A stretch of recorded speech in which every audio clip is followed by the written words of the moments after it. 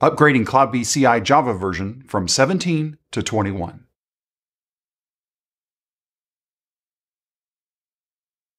With the release of CloudBees CI 2.479.3.1, you now have the ability to run either Java 17 or Java 21. In this video, we're going to be taking a look at how to upgrade from Java 17 to Java 21. Before we get started, let's take a look at the documentation for migrating to Java 21. The link to this documentation is down in the description. So what we can see here is that since the version 2.479.3.1, we can run either Java 17 or Java 21. Now, as a best practice, you want to make sure that all of your pieces for CloudBees CI, your operations center, your client controller, and your agents are all running the same version of Java 21. Now, if you're running CloudBees CI for modern cloud platforms, you don't have to do anything. The images that you use to run CloudBees CI for modern cloud platforms already have Java 21 inside of the images. So everything for this video is specifically for CloudBees CI for traditional platforms. So let's take a look at the supported configurations. We can either use JDK 17 or JRE 17 or 21. Also taking a look for versions 2.479.3.1 or later, 21 and 17. 21 for the controllers and agents only if the Operations Center is also running Java 21. So think about this for just a second. I have the Operations Center, I have my controller, and then I have my agents.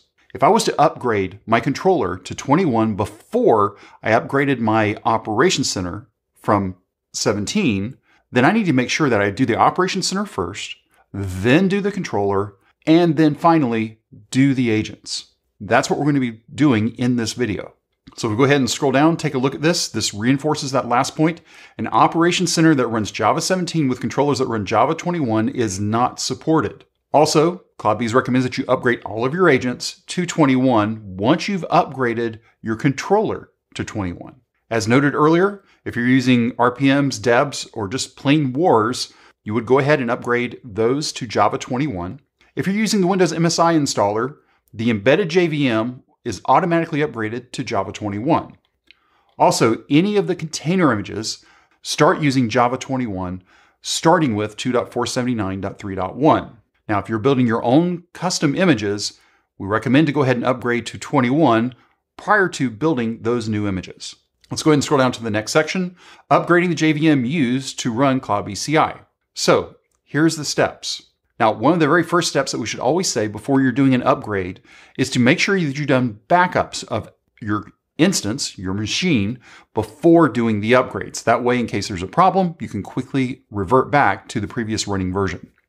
So the Operations Center instances must be updated to use Java 21 before upgrading the controllers and the agents. You could have issues if you don't do that. As with any upgrade, as I was just mentioning, always back up your Jenkins home directory and test the upgrade before doing anything else. So if we're going to be upgrading CloudBees CI as well as the JVM, you're going to follow these steps. Now, my recommendation would be, let's go ahead and get upgraded to the version 2.479.3.1, just running Java 17. Make sure all of that is running fine. Once that is done, then go ahead and upgrade to Java 21. In other words, what I am recommending is to not upgrade both the JVM and the version of CloudBees CI at the exact same time.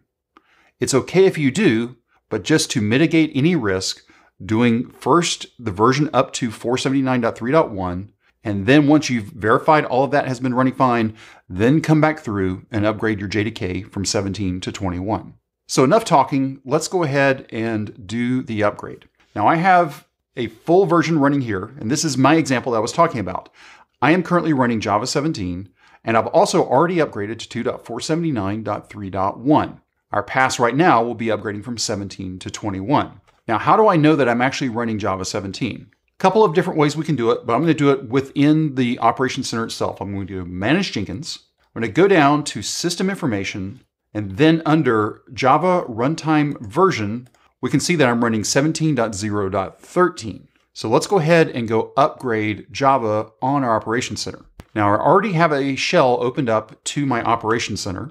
Let's go ahead and take a look at Java that we're currently running, Java version. This aligns to what we just saw within the Operations Center. First thing that I want to do is I want to go ahead and stop my Operations Center. So I'm going to say sudo systemctl stop CloudBees core OC. We'll go ahead and verify that that has shut down. So we'll check the status and we can see that it is currently inactive. We'll quit out of this and let's go ahead and upgrade our version of Java. Now in my case, I'm using the Timecodes distribution of JDK, and that's the version that I'm going to be using on my Operations Center, my client controller, and on my agent. So let's go ahead and install Timecodes JDK 21. Okay, now that that's installed, let's go ahead and check our version of Java. So we'll say Java-version, but we'll notice here that it's still saying Java 17. In my case, because I'm running on Alma Linux 8, I need to go ahead and update my alternatives for Java. Now in my case, I'm saying sudo update alternatives, config Java. We can see that the 17 is currently selected. I'm going to go ahead and select 2 to select 21. So now we'll go ahead and type Java-version. And now you can see that we're running Java 21, specifically 21.0.5. Let's go ahead and restart our Operations Center. And let's go ahead and check our status. We can see that we're active and running. Now it may take a moment for it to come up fully. So let's go ahead and go back over into our browser. We'll click on Dashboard. We can see that the Operations Center is currently starting. Let's go ahead and log back in. And just like before, let's go ahead and go to Manage Jenkins. We'll scroll down to System Information and again take a look at our Java runtime version. And now we'll see that we're running 21.0.5. Now going back to the documentation, remember that the Operations Center must be upgraded first prior to updating any controllers that are attached to that Operations Center. So now we've done that, we can go ahead and go upgrade our controller. Let's go ahead and click over into our controller.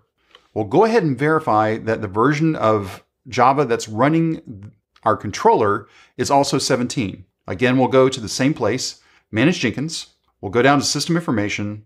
And again, taking a look at Java runtime version, we're still running 17, which is what we expect for our controller. So now let's go ahead and go over into the shell for our controller. We'll stop the controller process, which in this case is CloudBees Core CM. Just like we did for our Operations Center, we're going to go ahead and upgrade to Timecodes 21 JDK.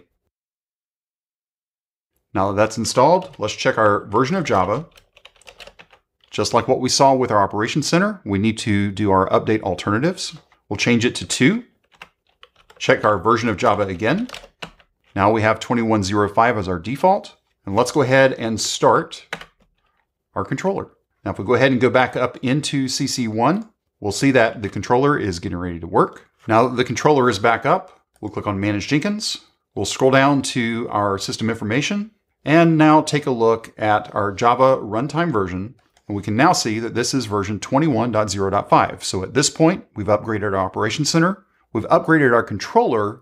Now we need to upgrade our version of Java on our agent. Now let's go back over to the documentation and take a look at something specifically about the agent. If we go ahead and scroll down to our JVM versions on the agents, all agents must run a Java version at least as new as the current minimum version required by the controllers. So the minimum version on our controller right now is version 21. Now we can also validate each agent's version using the version node monitor plugin. Now I already have that installed on my controller. Let's go take a look at that.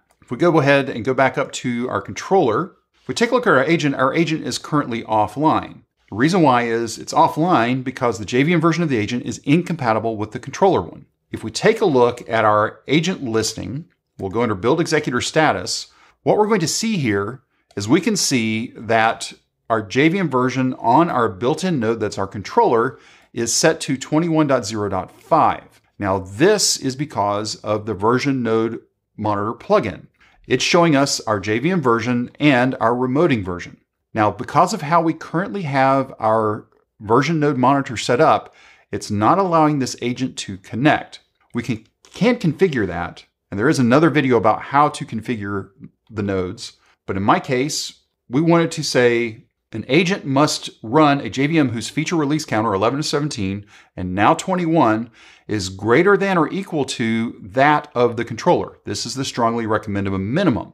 You can also change it to be paranoid or even more paranoid. But at this point, the low end part of this is that we must be running the same version on our agents as we are on our controller. Now let's say for a moment you don't want to install the version nodes monitor plugin. That's completely okay. How would you check to see what's going on? Because at this point, we could see that the agent currently is not connected. If the version node monitor plugin is not installed, it's not going to do the disconnect like what we see now. But if you wanted to check the version on the agent, you would click into Agent and then go to System Information for the agent. Now remember, for the controller and the Operations Center, we went into Manage Jenkins and then System Information. But for agents, you need to go to the agent and then the system information for that agent. So if we take a look at system information here, what we can see for Java runtime version is that we're still at 17.0.13, which is what we saw over in the listing of our agents. So let's go ahead and go into the console for our agent. Now, there's no processes to restart here because we're using an SSH agent from the controller down to the agent. Then that means the connection is going from the controller to the agent. No processes that we need to restart. Since it's also not connected to the controller because of the monitor that we have set up, all we need to do is upgrade our version of Java. So let's go ahead and upgrade to Timerin 21 JDK. Let's check our version of Java. And again, just like what we saw with both the Operations Center and the controller, we're still running 17. So we need to go ahead and run Update Alternatives. We'll select 21 and let's run Java version again. And now we can see that we have Java 21 installed. So now in theory, we would think that our agent is going to automatically show up and everything's going to be okay. But let's go take a look at that. Because if we do take a look at our listing of our agents, we can still see that it's marked offline. Why is that? Remember that we are using an SSH connection from the controller down to the agent. Well, at this point, because we made that connection initially over Java 17, and we haven't actually restarted the agent process from the controller down to the agent, that's why it's still showing offline, even though we've already upgraded our agent to Java 21. So what we need to do is go ahead and go back into our agent. We're going to disconnect. We'll say yes. And then what we want to do is we want to go ahead and bring the node back online. Now we can ignore this warning just because we haven't tried it yet, so that as far as the controller is concerned, there's still a mismatch. But once we make this connection back to our agent, then that message will also go away. Now if we go ahead and click into the log, we'll see that we connected up and that we are established. If we go ahead and click on nodes, what we're going to see, if we go ahead and scroll all the way over, we're going to see also that our JVM version for both our controller and our agent are both at 21.0.5. If you have any questions or comments, you can reach out to us on X at CloudBees. If this video was helpful to you, give us a thumbs up. And if you haven't subscribed to CloudBees TV yet, why not? Take a moment, click on that subscribe button, and then ring that bell, and you'll be notified anytime there's new content available on CloudBees TV. Thanks for watching, and we will see you in the next video.